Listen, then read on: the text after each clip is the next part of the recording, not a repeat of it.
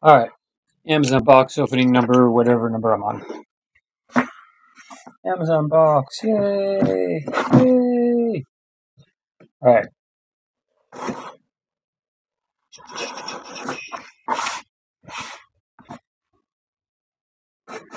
Always cut away from yourself, that way if the knife slips, you don't get hurt. Well, maybe you feel this.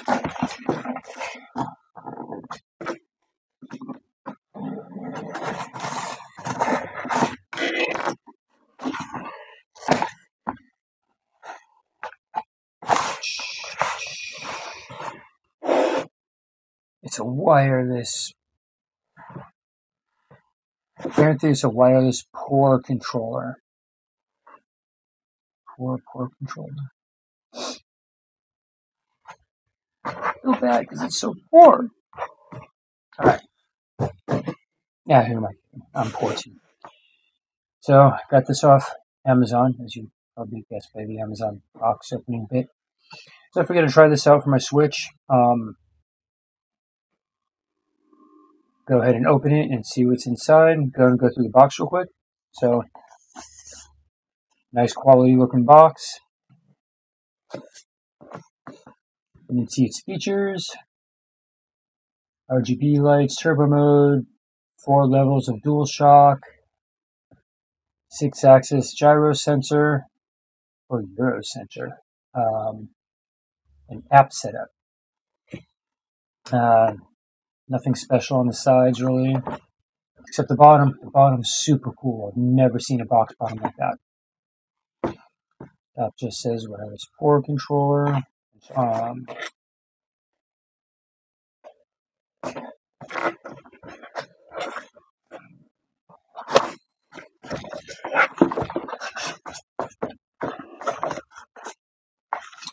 Alright, so it looks like it's packed decently.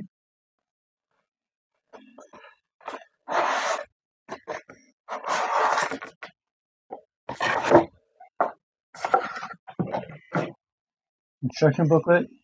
It is no page numbers. So we got English. I'm gonna guess Chinese because it was made in China. I don't really know. It's one of those types of letterings. Looks like German.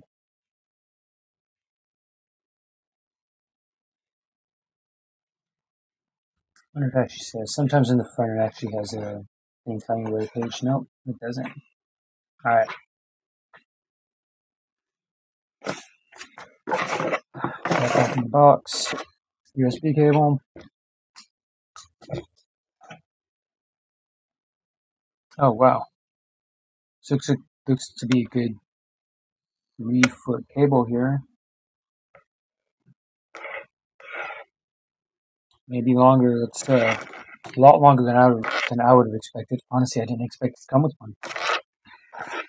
And here's the controller itself. So I don't know how you're supposed to play it on this thing. I mean, that seems pretty uncomfortable. Oh wait, it comes out. Alright, so it feels substantial. With a little foam rings on it to protect it during shipping. I suppose you could leave those on there really if you wanted to. Yeah, they don't keep you from moving at all. It doesn't feel any different than my other Pro controller does, which is this one. By comparison, they actually look very, very similar. Turn around, face up to you. So I've been using this one for months now. This has been great. It's been awesome so far. This one looks very, very similar. So we'll see how this one works. I'm going to charge her up. Actually, I'm going to read the instructions first. Maybe it comes fully charged. Pair it up, which I'm assuming is similar. Right now, all the buttons feel good. I'm not going to push the home button because that normally turns it on. Oh, hell no. Yep. Ooh. So I will say this does look pretty cool. I don't have my Switch anywhere near me, so I'm not gonna go setting it up at this immediate moment. I will make a separate video on the setup and usage of it. This is just a box opening, so yeah, this thing looks cool. Alright, so if you're looking for information as to what's in the box, which is why a lot of people watch box openings, I think, you got the controller, you got your USB, and you got your instructions, and you got packaging. Really all you can expect from the controller. Packaged well.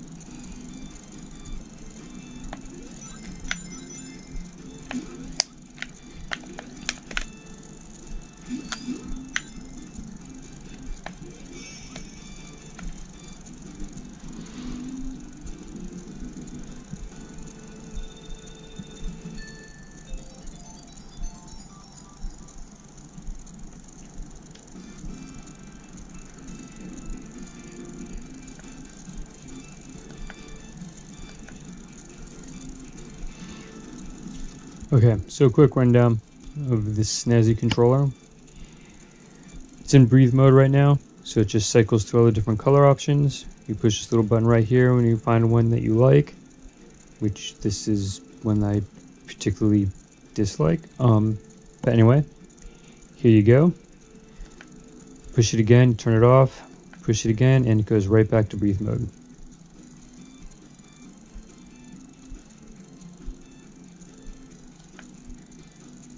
So as you just saw me going through this level of Sonic here, I was playing very badly, but the controls all worked awesome.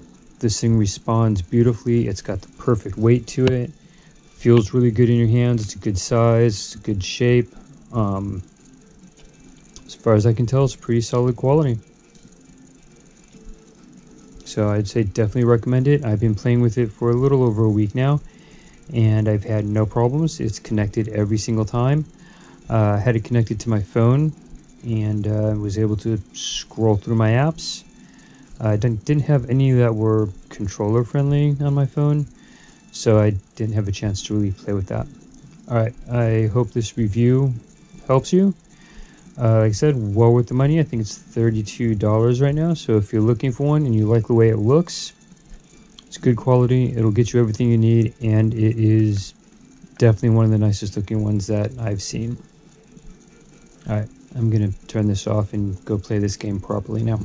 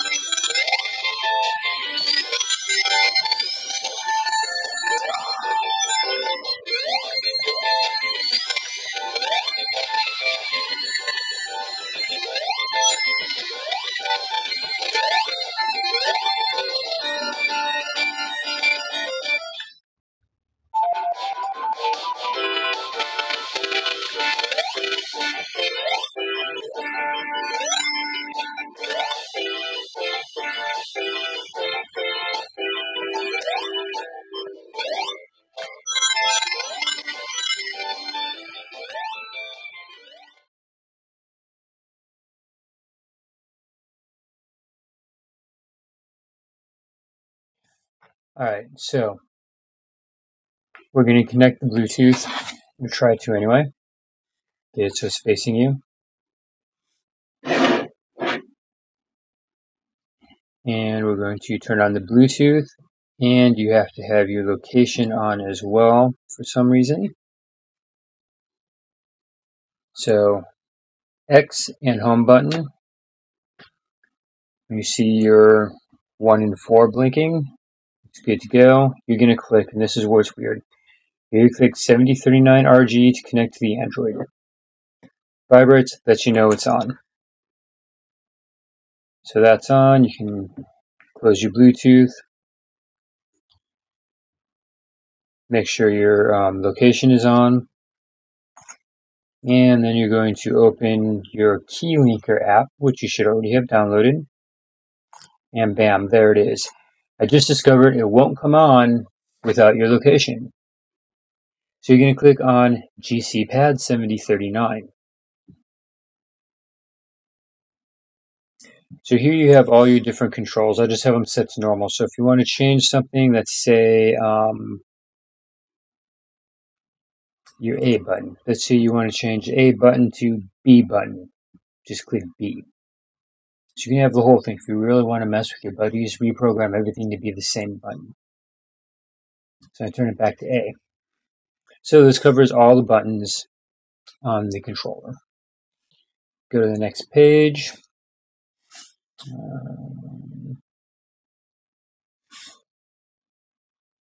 Now here we go. So you go to joystick.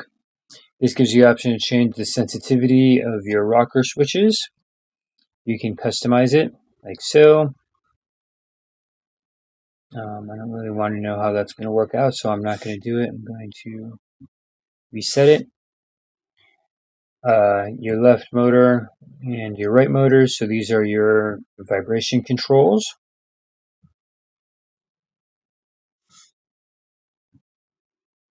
I turned mine down a little bit because the default is a little bit on the crazy side. And other. So other allows you to actually calibrate it. I've never done that. So let's see what happens if we push calibration. Please lay the controller flat and press plus. Alright, it's laying flat. We're pressing plus. Okay.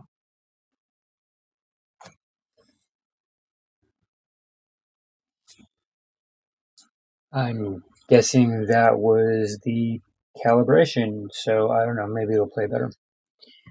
So that's how you use the app software. So you would click ironically, the app button here for apply, or what does that say? Or revoke. That's for the settings. Each page has its own app and revoke buttons. Your three little dots have update at, update device, factory reset, key test, so you can test a key.